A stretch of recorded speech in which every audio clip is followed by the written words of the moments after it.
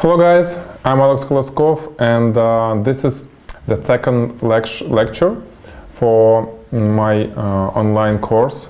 I call it online coaching course, Tabletop Photography for Beginners. This time we'll be shooting dark glass. Dark glass is sitting there. It's a bottle of red wine. The most common in photography, if you think about what dark glass could be.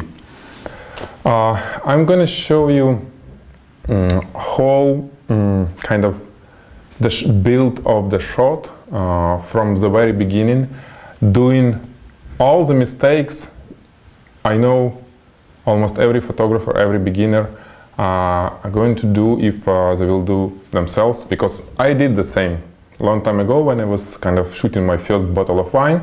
I went through this. So I want to show you all of this so you'll understand why you're getting such and such look, which in many cases you won't like, and how to fix it. So let's start from reviewing what how to shoot and how it should look, the bottle of red wine. Let's go online. I'm not going to find expert photographers, really cool photographers who may shoot bottle of wine really good. I just go online, Google wine online, and I just picking up several top results.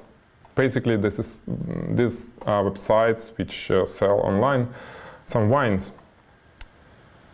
And well, this is probably not good, but for example, this one. This is the bottle they have.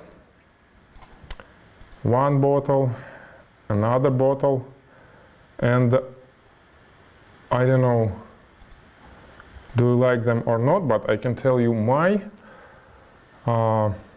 opinion that I don't like what I see. I don't like because look at those bottles. One softbox on the right, one softbox on the left. That's it. Do you need a course to shoot something like this? No.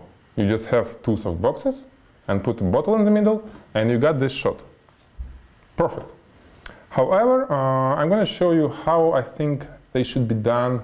Any bottle of wine should look like when it's done professionally and with passion. Right? So let's start our 337, I don't know, whatever is that, bottle of wine.